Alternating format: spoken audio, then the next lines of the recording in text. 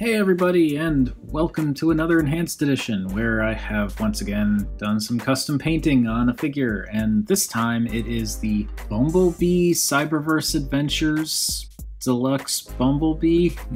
I don't know what these things are called.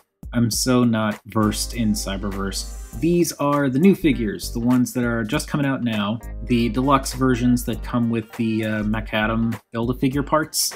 They're really cool figures in their own right. I actually like the Cyberverse designs because they're kind of G1, but not quite, and they're just doing something a little bit different, and I like a little bit different. The deluxe figures are a bit less not good than a lot of the other Cyberverse figures have been. I will stand by Cyberverse Cheetor and some of the other Spark Armor figures without hesitation. Also Ultimate Class Grimlock. I need to do a video on him at some point. But there have been a lot of figures in that line that have just been not great.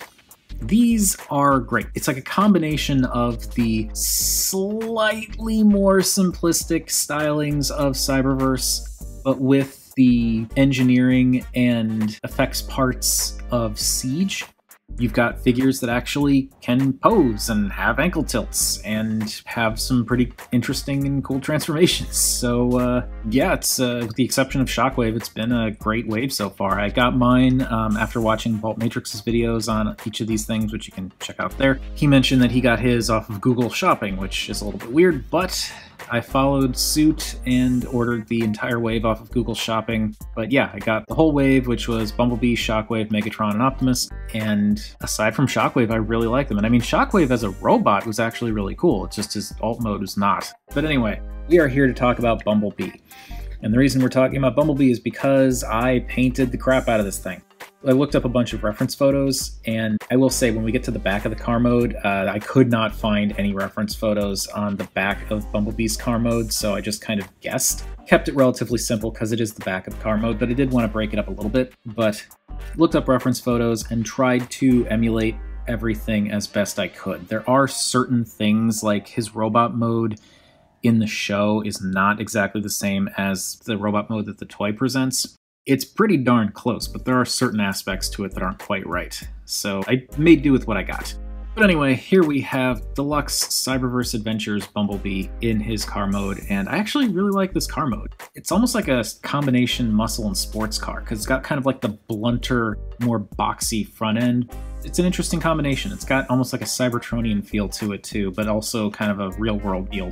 For a quick comparison, I'm going to pop up a photo that I took of this guy before I started working on him, so you can kind of get an idea of just how much detail was added, but I will break it down in a bit. And yeah, I really like how this looks now, because there is a lot to do here. Like just in the front, the red here, the entire grill section here for the black, the silver in the middle there. Actually did the black along the top of the bumper, like right along the top there. This little decal whatever thing in the front there, painted that. These bits on the inside of the engine are supposed to be light blue, but that is too small. I'm not going to bother. And they painted it silver already, so it's fine. I continued the black lines. They normally go up along here and then stop, so I continued them up to the windshield. I did a little bit of black around the edge of the windshield to try and bring that out. I needed to do a little bit more along there, but I just didn't want to risk it getting all super uneven. The black outline and the blue for the venting on the sides there. The black line here normally just goes across the door, so I actually continued it from this wheel well all the way across to here. One of the things that helped with this was Diana got me some masking tape, like a narrow, like, you know, maybe like that wide tape made for like masking off parts for painting, so I just laid down the tape and then went in and painted it and didn't have to worry as much about keeping it straight. It could be a little bit better, but I think for what it is, it turned out okay.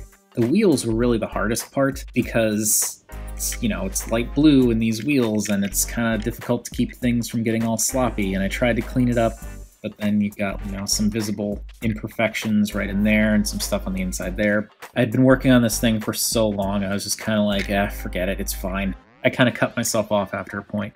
I also did the, let's call it eyeliner, around the edges of the windows, and even that little bit of black right by the side mirror there. And I did that because, according to the renders, I think it's supposed to be shadow, but I just like how that looks. And I think ultimately, yes, this definitely is an improvement over the original version. And then in the back, you can see I just did the red and blue for the taillights, and then this little black strip across the back. I have no idea how accurate any of this is. I was just guessing, but I kind of wanted to break this up a little bit because without this, it's just stark yellow with these gray bits there. So I think it turned out all right. And again, it's the back of the car, so who really cares? I was kind of thinking of going in and panel lining some of this stuff, but then I decided not to because this is meant to be like a cartoon render type thing. And I feel like if I started adding panel lining details, then it would just start to be a little bit too meticulous with the visuals. And considering the more simplistic cel-shaded CG models that the show uses, I just thought that'd be a bit too much. I think this works pretty darn well. Just pop up that before picture again so you can see. It just adds a lot more color. More than anything, I think my favorite thing about this is how the black line detail is just more complete. Also, this took a while, so I think I'm just proud of myself for that. Anyway, let's take a look at the robot mode. Alright, and here we have Deluxe Cyberverse Adventures Bumblebee in robot mode, and this looks also great to me. Again, used a lot of reference photos to get what I could. There are certain things that are just wrong. Like the shoulders here are actually supposed to stop right about here, and these bits tuck away somewhere else, but the toy isn't built that way, so it's just kind of, that's how it is. But it's a cool figure even without the detailing, but I do really like what the detailing adds to it. I'll just pull up the before picture real quick so you can see what this guy originally looked like, and that is not my photo because I unfortunately forgot to take a photo of this guy before I started working on him. But you can see that there's quite a difference in terms of the coloration. There's a lot that isn't painted on this figure, but it's, you know, they have to release a mass market toy. I'm not holding it against Hasbro for that, it's just that I think this looks really good and I'm very proud of how this turned out. There is so much on the legs that is not painted. It's basically just the silver down here and the red up here, so like the black on the feet, the blue and red dots, that's all me. These black lines here, me, also done using the masking stuff. The black detailing around the vents here and the vents themselves. All the stuff around the waist here. It's not perfect, but I did it entirely freehand, so cut me some slack.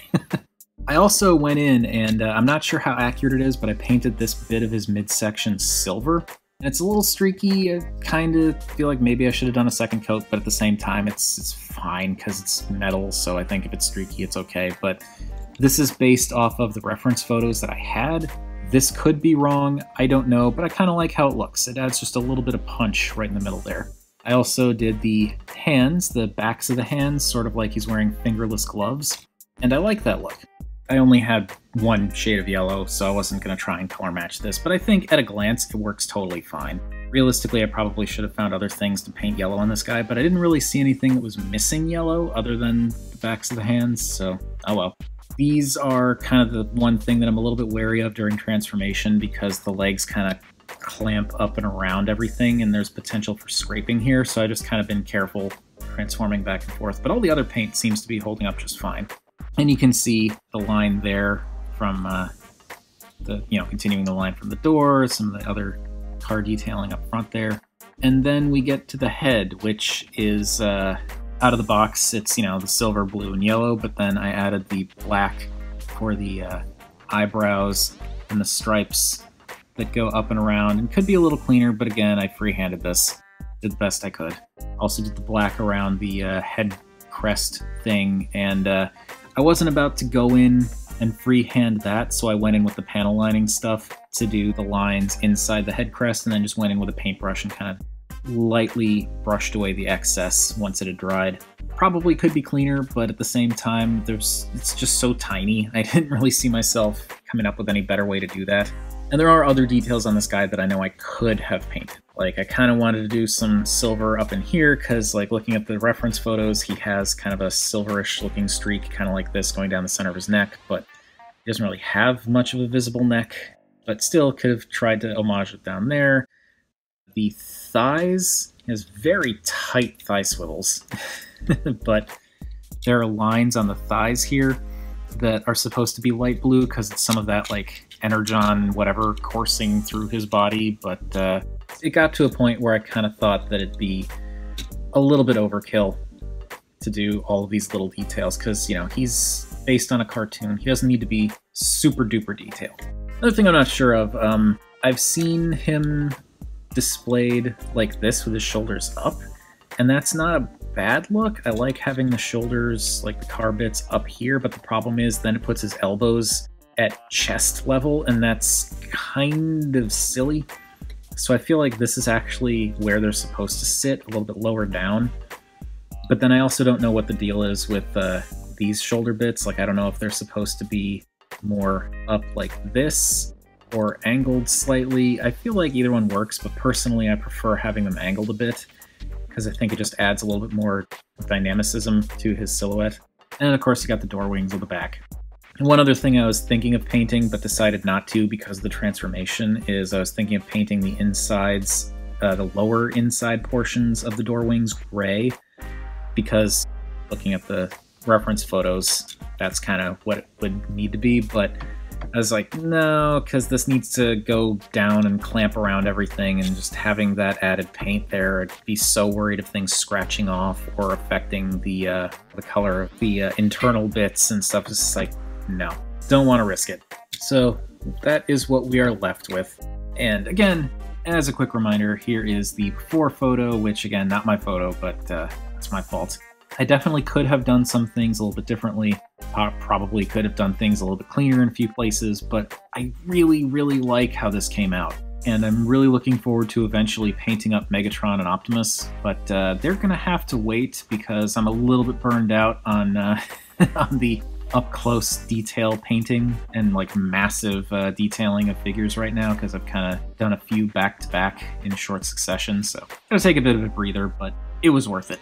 So that is it for my look at Cyberverse Adventures Deluxe Class Bumblebee. What do you all think of this figure, and what do you all think of the deco? Yes, I know that the original release could absolutely use more paint, but again, we need to be realistic here. This is a company doing a mass release of multiple figures across multiple lines and multiple IPs, because they don't just own Transformers. They have a lot of different licenses that they're dealing with here. So yes, it would have been nice if there was more paint on the figure originally, but reality is a thing that we have to deal with.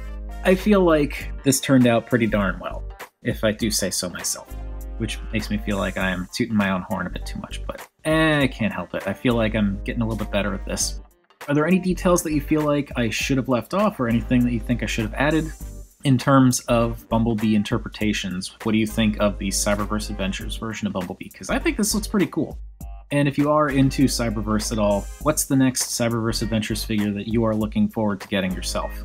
Whether it's Bumblebee, Optimus, Megatron, Shockwave, RC, Thunderhowl, the other ones that I can't quite remember off the top of my head. I'm curious. Anyway, that is going to do it. Thank you everybody for watching, and please stay fabulous.